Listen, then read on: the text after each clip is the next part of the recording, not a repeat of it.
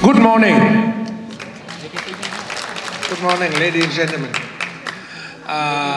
This event somehow lead me to 20 years ago when I, with Thắng and a few other colleagues, to set up Vietnam Software Associations.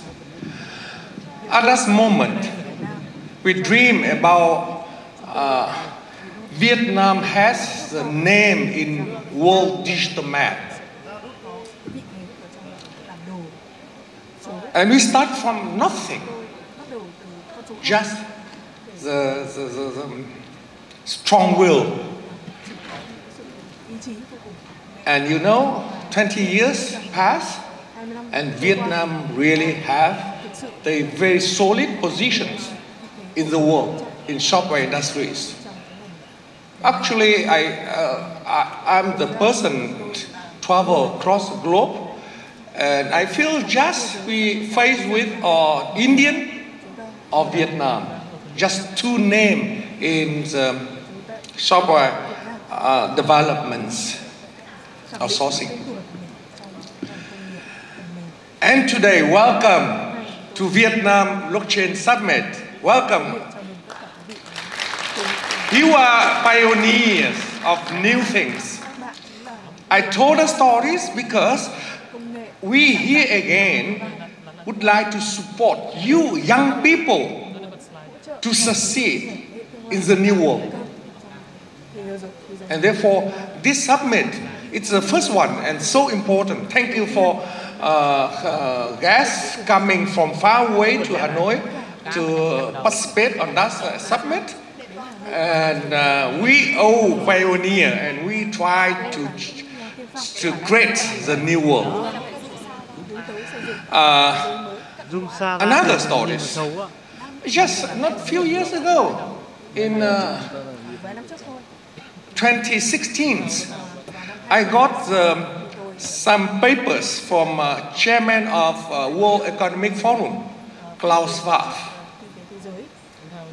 He actually marked that document confidential, and the document was Fourth Industrial Revolutions. Just 6-7 years. And these 6-7 years, Vietnam changed tremendously. If today you hear from all the speakers, from state speakers, all mention about the digital transformations and digital technology. Amazing. Everywhere. From the top to the ministry, to provinces, to companies. Vietnam amazing. Catching up with this change. And in this context, how I think about blockchain itself, let I share my opinion. I don't represent any, just mine. I think metaverse and blockchain is same thing important for human being as internet.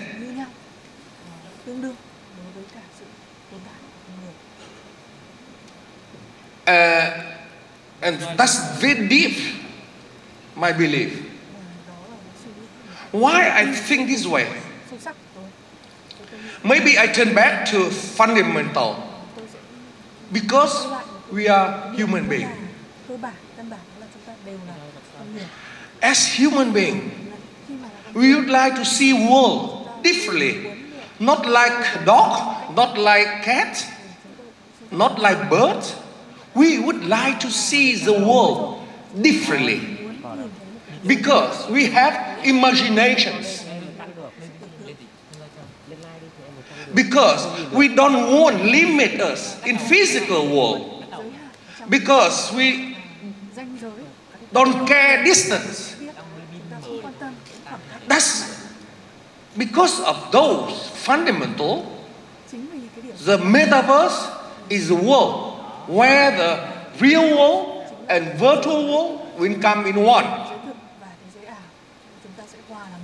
And that's why the leading companies in the world invest a lot of money to create this world.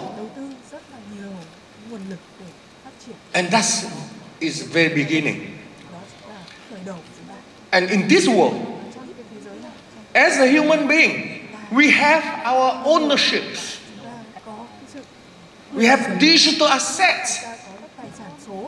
That's why we need blockchain, why we need NFT, etc. And people will not only have this beautiful world, but that will be the world they work. That will be the world they manufacture, what world they trade, the world, that's new world for human being. That's my belief. And therefore, the pioneer people, I see you as a very, very pioneer in this new world. We have to create the world again. You are creators of new world. And that's a lot of job, a huge opportunity, unlimited opportunity for you. And as the people who promote successfully software industry 20 years, even 30 years.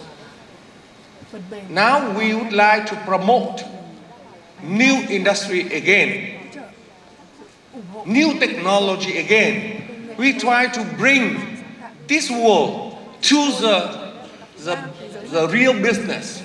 I think the company like Viettel, like VNPT, like FPT, we have to contribute. We not stay away. We have to jump in, have to support all of you, and together to create this. It's so difficult. It's so big. We need this kind of solidarity to promote it. And as FPT, we start to train blockchain, IoT, AI in whole system. Even we want to start from first grade, not in university. Let's the first grade pupil should touch with the new world, develop their imaginations from very first year of their life. We would like to open parallel to the training centers and schools incubators.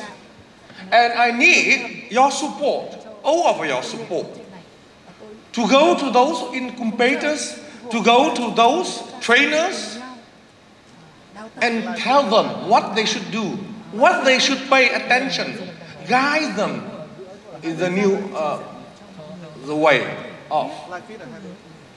And of course, we need a lot more to do. And by sharing, that's my deep belief in blockchain and metaverse, I would like to open our Vietnam Blockchain Summit 2022. And I would like to thank our sponsors with your very great help to make this event available.